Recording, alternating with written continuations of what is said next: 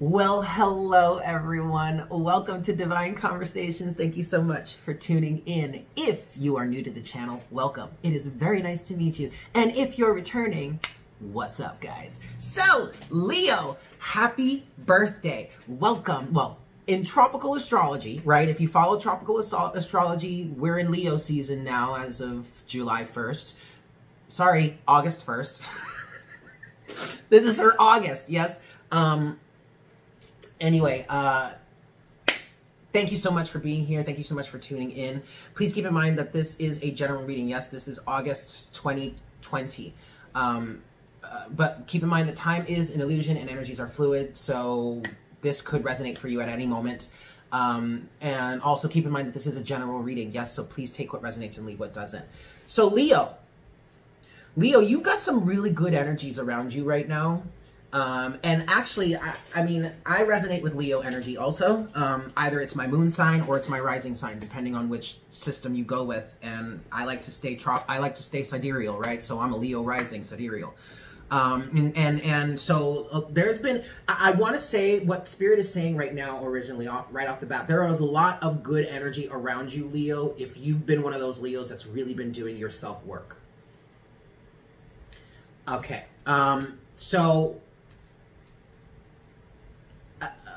already, I have your pre-shuffle here, Leo. You have the Hierophant, you have the Queen of Cups, and you have the Sun. That's you. That's you, Leo, showing up right there, because the Sun, the Sun rules Leo, right? And then you have the Queen of Wands and the Six of Wands. So what I really feel like is, oh, and I'm sorry, and then at the bottom of the deck, you have the Empress, okay? So, Leo, what I'm getting for you so far is that love is in the air for you, divine union is coming your way, a divine partnership is coming your way, marriage could be coming your way. I'm trying to understand what this Hierophant energy is speaking to here, and I kind of get that with the Hierophant, the Queen of Cups, and the Sun, part of this inner work that you've been doing has been shining a light on who you truly are. You've been really getting down to your emotions. You're really starting to understand your emotions. And if you're a Leo rising like me, and I'm speaking in terms of sidereal astrology, if you're a Leo rising like myself, you can have very intense emotions. And that doesn't make you bad or wrong, or many people called me bipolar. I'm not bipolar. I'm just very passionate and very intense, and I'm also pretty psychically open, right? So, and I'm not, oh, I'm so sorry. I'm not passing judgment on anyone that does have that diagnosis. I'm not passing judgment on you. I'm not. Shit. Sorry. I'm sorry if I've offended anybody there with that one. But one of our life missions as a Leo rising is to really get in tune with our emotions. Our hearts are so big. We have to be like the Queen of Cups here, and we have to look intently into our emotions and work that out for ourselves, get in touch with them, heal things for ourselves, become comfortable with our big emotions, become comfortable with our big hearts, okay? And I really do feel like you have done that if you are resonating with this part of the reading. The Hierophant and the Sun. The Hierophant represents teaching and learning, okay, while also representing institutions of like marriage, government, and society, and all that stuff. But the message here, Leo, for those of you that are resonating with this, like, you have been doing your inner work, and some of you have even stepped out of a karmic cycle because of it. You've stepped out of some sort of, yeah, that's all I'm going to say about it. You stepped out of a karmic cycle about it, or involved with this, and now you're in direct alignment with who you are and what it is you truly want, and it's bringing victory to you, Leo. I mean, like some insane victory, like too good to be true type shit for some people. The Empress. And for those of you that resonate more with the feminine side of energy, you are this Empress at this point. Like, ain't nothing stopping your ass, but honey. Okay. Woo! With the Nine of Cups underneath that. Yes, ma'am. I'll take me some of that. All right. All right, cool. So, Leo, let's get into the rest of this here. No. That's the Four of Pentacles. But it was coming out and it was flipping over in reverse. Yeah, you really have let some things go. Maybe it's a person, maybe it's a friendship, maybe it's a family situation, maybe it's a romantic situation. I don't know, but you really let some shit go. And the universe is like, because the Three of Cups was at the bottom of the deck at that point, and the universe was like, yes, let's celebrate. They're finally free. They freed themselves. Yeah, that's right, we did. Look at you, Leo. I'm going to do this one more shuffle, and then we'll see what else we've got. Yeah? Oops. Ooh, one more shuffle for my Leos. Okay. All right, cool. Let's get into this now.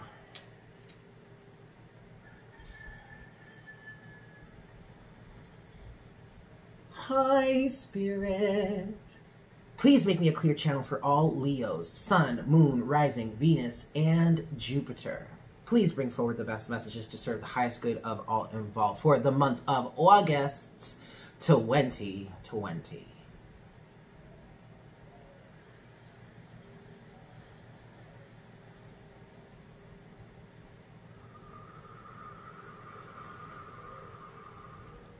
Thank you so much, Spirit. All right, guys, I'm going to give this 3 shuffles. However, Spirit is saying that there's a message that is very clear for you, for you guys right now. The karmic energy has subsided, and you are finally free.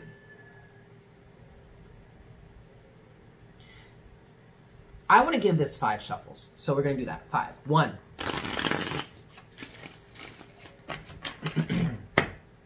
You worked your ass off for that, honey. 2. And for those of you that are still dealing with, fucking around with karmic energies and whatnot, and are like, well, how do they do that? Why do I still have these karmic energies around me? Because, honey, you've got to work for it. Every step of the way. This is 3. You cannot just throw your hands in the air and just say, all right, universe, take all this karmic energy away from me. No, you've got to take steps to get that karmic energy out. And that could really just be changing your alignment. But then also you're going to have to put up boundaries. You're going to have to confront people. You're going to have to do that. You have to take the steps. The universe can't just do it for you. They can set you up for it. Absolutely. But you're still going to have to follow through too. That's why you're still dealing with this karmic energy. 4. Yeah, I see some of y'all are butthurt about that. Leo can be pretty prideful. Your ego's getting in the way, darling. 5.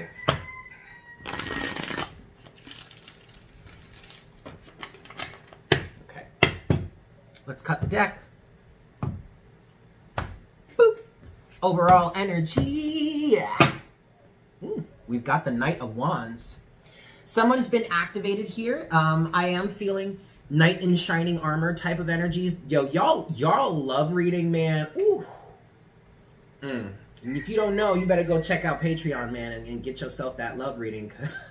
But this could be you in your activation riding forward. But this also, I'm feeling like this is somebody coming towards you, activated as well. Okay, your knight in shining armor or something like that. Underneath the Knight of Wands is the Magician. Underneath the Magician is the Six of Pentacles, the Six of Pentacles, and underneath the Six of Pentacles, is the Hanged Man, and the Hanged Man is in reverse in my deck again. Now, the Hanged Man came out in your love reading. It came out in the challenge section. For the most part, yes, for the most part, most of you have really dealt with this karmic energy and you have an understanding, because underneath the Hanged Man is the Three of Swords. But there are others of you that are still tripping up on this shit.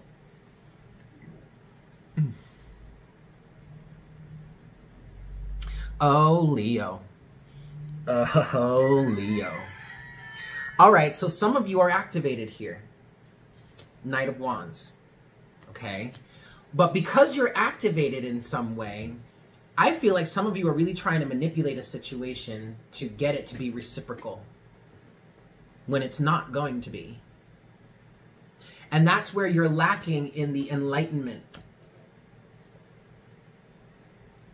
Some of you are refusing this enlightenment, I'm hearing. Yup, there it is. There you, oh shit. Okay, there you are, Leo. Look at that. Strength. It's your ego that is getting in the way here. And I feel like for some of you, you are trying to engage in a situation and twist it and work it and manipulate it in certain ways to get someone, or maybe a group of people even, to wake up and be reciprocal when they are not ready to do that. Underneath all of this, right, you have the Hanged Man, the Three of Swords, Strength. You also have Temperance. And Temperance also came out in your love reading. And it's all about alchemization. It's all about the fact that you're balancing. I'm hearing you're balancing karmic energies. So okay, that's fine, but you're working it out. Okay, that's fine. But you can't force something to happen before it's ready to do so. And that's why you find yourself stuck here. The Hanged Man. And the enlightenment that you really need to be working on understanding for yourself is the fact that you just got to work on you. You can't worry about the other people in the process. You can all you really can control and need to control is your own alignment, your own vibration. You can't do this for somebody else. If somebody else refuses to wake up, unlike you, okay, look, we're not saying you're not woke, if you want to say it that way. But like, if other people refuse to wake up, you can't do it for them. No. It doesn't work that way here. Okay. Now, for others of you, y'all straight like, no more blockages for you. The Hanged Man in reverse is speaking to the fact that there are no blockages anymore. You've gained sufficient clarity, you've gained sufficient understanding, you've gained a sufficient sense of a change in perspective, and now you are lit and on your way. I like that. All right, Leo, let's get into the rest of this reading here for you. First half of your reading, first set of surrounding energies, you have... Shut the fuck up. You have the Six of Wands again, but check it out. Watch the love reading. Yo, this is so good for you guys, Leo. Oh, you have got a victory coming to you, honey. Ooh, and I'm hearing success on your own. Could very well be, hey, even if you're not even interested in love and you're just doing you're doing your own thing, man, you have a right to feel this happy, this successful, this good about yourself. You might be getting some serious recognition from it. People around you might be really noticing your glow up, man. And there's nothing they can do to stop you. Y'all. Six of Wands is coupled with the Tower. Oh shit, Leo, what the fuck did you do? Yo, straight up and down though, like you have successfully destroyed this karmic structure. Some of you have. Most of you haven't. Okay, a lot of the people that might be, I'm thinking you might be really new to my channel. And if you're new to my channel, I encourage you to stay because this is what you're looking for. Okay. Let me and those of us that really do resonate with this energy, be an example for you. That's part of my life mission. I am here to live as an example. Yo, straight up, y'all. I packed my pretty little ass and said, bye, Felicia, I'm moving to Puerto Rico. You know what I'm saying? So,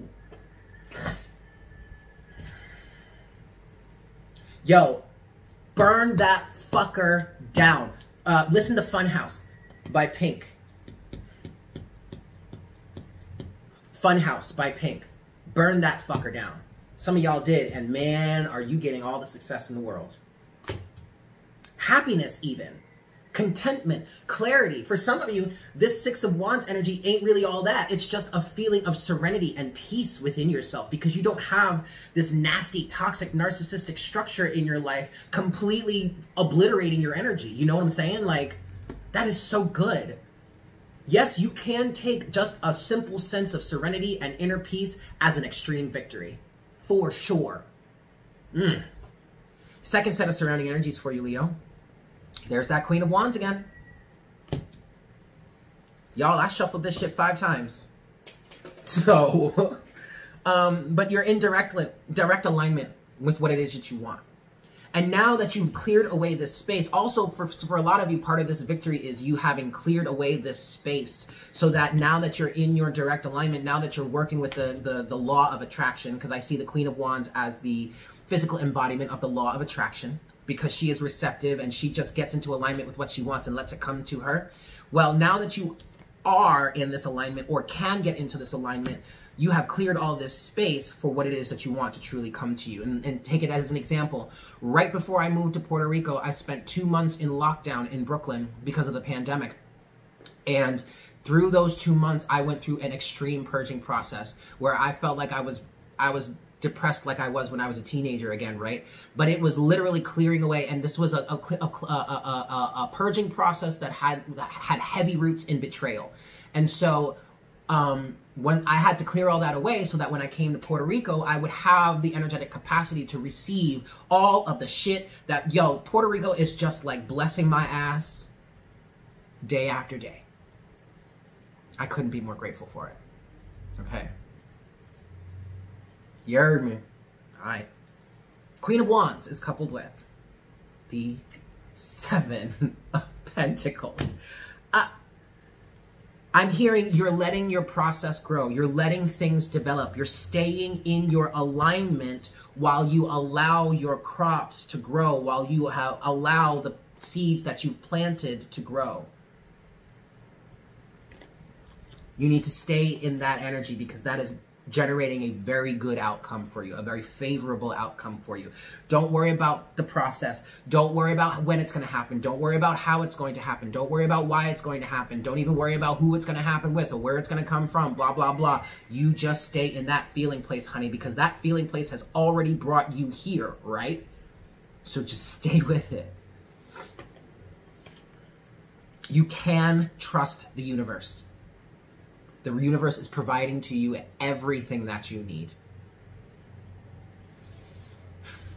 Your challenge in the first half of your reading here, Leo. Interesting. The Eight of Swords. For some of you, it is staying out of a mental prison. Don't lock yourself up. Don't lock yourself up in the what ifs, I'm wanting to say. I'm hearing mockery. I want to say someone is making a mockery of you or of this situation. And that could be very well be because you're here in this Seven of Wands energy and someone out there is super jealous and chicken necking and is trying to like cage you up, is trying to twist the situation and make it seem like, you know, it puts you in a cage in some way. Toxic energy. Don't allow that to happen. Keep in mind that if you ever do find yourself in a cage or like in some sort of situation in which people are saying things or using words to kind of box you in, you have to tie you up and box you in, right? And blindfold you and blind other people to the truth, okay? Keep in mind that you have 8 swords surrounding you so that you can cut yourself free from those bindings. Take that blindfold off of yourself and shimmy your way out of that. You don't have to stay here. I really feel like the challenge here for you, Leo, is other people that are in this Eight of Swords state of mind. That doesn't bother you. You're here. The Magician. You can do whatever the fuck you want. You can you can literally create anything you wanted to. And it's not like these people can't either. But they're in this situation trying to stay with the status quo, the Hierophant, in this mental cage. Not you, boo. Nope. I'm good. Whatever. Gosh. That sucks. You might want to do something about that. Eight of Swords is coupled with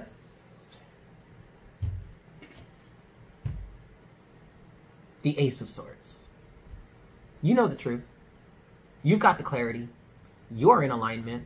Don't let these sorry motherfuckers try and fuck you up now. Bitch, please. I ain't got no time for that shit, says the Queen of Wands. Lord have mercy. Okay. Closing message or potential outcome for you, Leo, in the first half of your reading. 8 of Wands, y'all. Yes, the air is open and clear. Communication, a message is coming. A message is coming. Something you've been waiting on hearing for a long time. But the air is clear for you. The universe is saying this. Okay. The air is clear for you to make your moves and set out on your endeavors, take your voyages, do whatever it is you want to do. Some of you want to travel. Some of you want to move. And no, you're not being selfish for it. I'm going to say that again. Some of you want to travel. Some of you want to move. and you've got these narcissistic people around you telling you you can't do that. That's selfish. Why would you do that at this point? Fuck them. Look, I understand we're in a pandemic. Take your precautions. Do whatever it needs to do. Whatever you need to do. If you don't want to fly, then fucking drive. If you gotta fly, okay, you gotta fly. Wear your mask. I mean, like, take your precautions, obviously, but don't... Okay. Mental prison. Oh, okay. All right, cool. Eight of Wands is coupled with the Star. Wish fulfillment. I heard dreams coming true. The air is clear for you to get on that flight and go to your next destination. The air is clear for you to get on that boat and go to your next destination. The air is clear for you to get in that car and drive off into the sunset, even if you're leaving someone's sorry ass behind.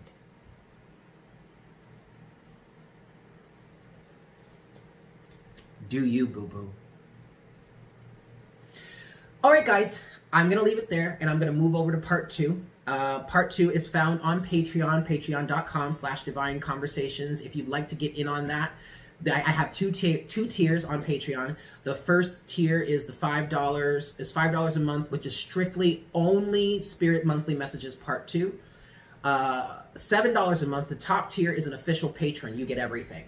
You get everything, Spirit Monthlies and all the other stuff that I do, yeah? So, we're going to do that. I'm going to get into part 2 here for you. And if this is where we part ways, thank you so much for tuning in. And if you're new, it's so great to meet you. And I hope this was helpful for you. I am available for personal readings. So if you'd like to get a personal reading, just find my email down below. Please email me. It's better to email me for a personal reading than to hit me up on Instagram or something. But even if you do hit me up on Instagram, I'm just going to ask for your email address anyway. So you're better off just emailing me, because that's how I send my invoices for payment through PayPal and all that. So email me, divineconversations2711@gmail.com. All of that information is in the description box below. With that said, I hope you guys have a fantastic month. And I look forward to connecting with you again for our next reading for the month of September. Yeah? Take care. Bye.